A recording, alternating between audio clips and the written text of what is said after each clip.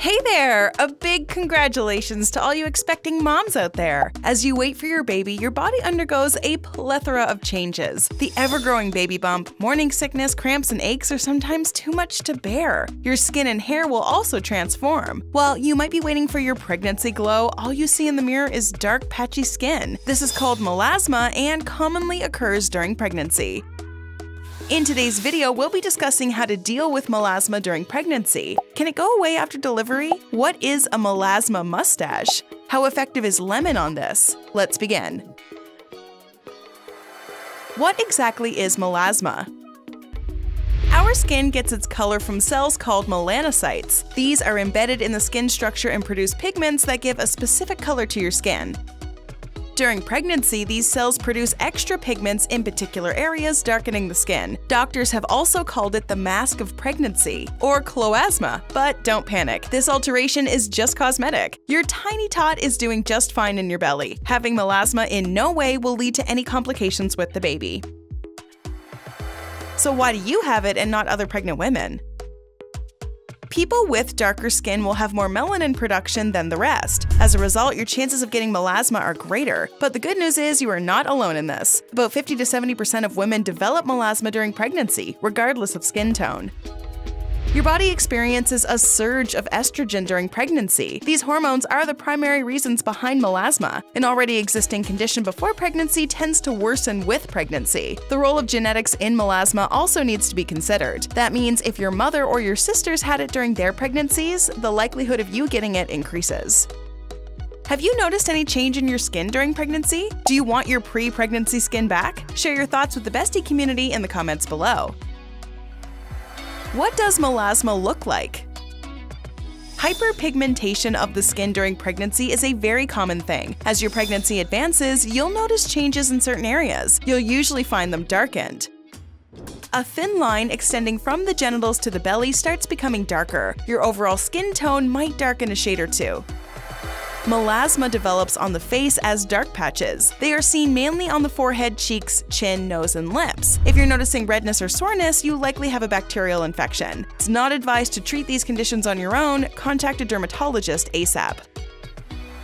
Melasma can give you a mustache. Yes, you heard that right, but not like a super hairy one. This is a hairless mustache. When melasma typically affects the upper lip region, it's called a melasma mustache. The melasma mustache has a striking resemblance to a real one. Around 15 to 50% of mothers face it at some point. This is an absolutely painless condition. Women often lose confidence with skin changes like this and conceal it with makeup before stepping out. Looking for answers on all the latest health and wellness news? Hit that subscribe button and join our millions of followers. Stay up to date on all our great Bestie content. At what stage of pregnancy does melasma set in? Melasma sets in during the second or third trimester, but don't be alarmed if you see some dark spots developing during your first. While rare, it is possible.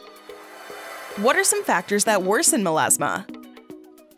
Melasma has been called a photoaging disorder. This means the condition worsens after exposure to the sun. The melanocytes view sunlight as a trigger factor and produce too much melanin pigment. This is our skin's protective mechanism.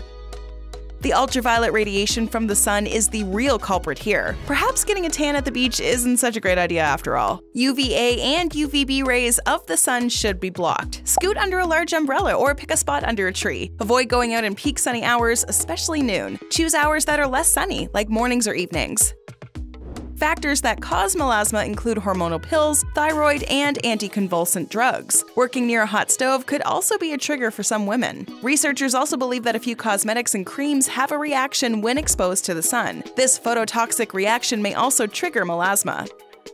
We know you never signed up for these types of surprise reactions. That's why new moms should check out 19 things you come to terms with during pregnancy. What if you have to go out?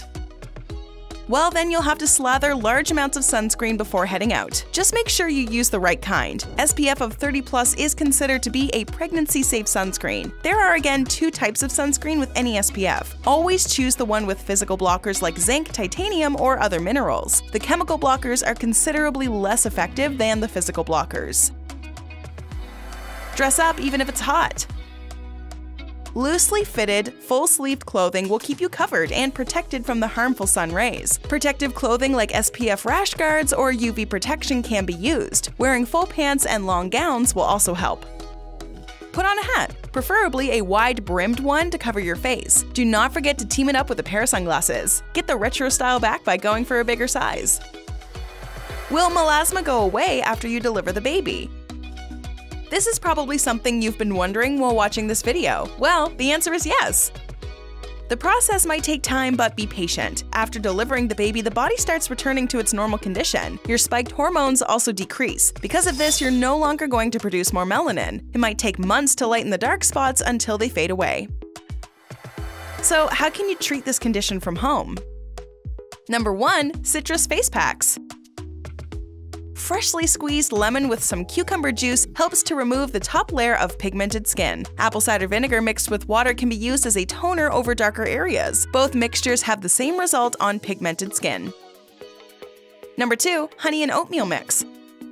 These can be used as a face pack or mild exfoliator. It can lighten and cleanse your skin at the same time. Number 3. Soy and licorice. Studies have also shown the use of these two in treatment of melasma. Which skincare products and cosmetics are best suited for melasma? Cosmetics are great, but you have to be mindful when choosing cosmetics during pregnancy. If you have melasma, harsh chemicals can lead to abnormalities in pigment and irritate the skin. Only gentle products should be used on deeply pigmented skin in order to avoid any kind of trauma. Choose your face wash, cleansers, toners, and makeup material thoughtfully. Read the labels and choose products that mention sensitive skin perfume or fragrance-free. Eat, sleep, work, repeat. Giving your body rest for at least 8 hours a day will make you feel less fatigued, especially during pregnancy. Take frequent breaks and small naps when you're tired. Diet changes like eating fresh fruits and vegetables, staying hydrated, and eliminating junk food will also give you a boost. These changes will normalize hormonal imbalances and prevent the progression of this condition. Studies have shown that anemic women have a greater chance of suffering from melasma. Be sure to add iron and B12-rich foods like dark green vegetables, beans, dry fruit, and red meats into your diet. Supplements can also be taken. Consult a certified dermatologist. In case of severe symptoms, you need to get to a dermatologist. Many topical medications have proven to be very effective in treating melasma. Your doctor is the best person to advise you on clinical procedures like laser lightning treatment and chemical peels.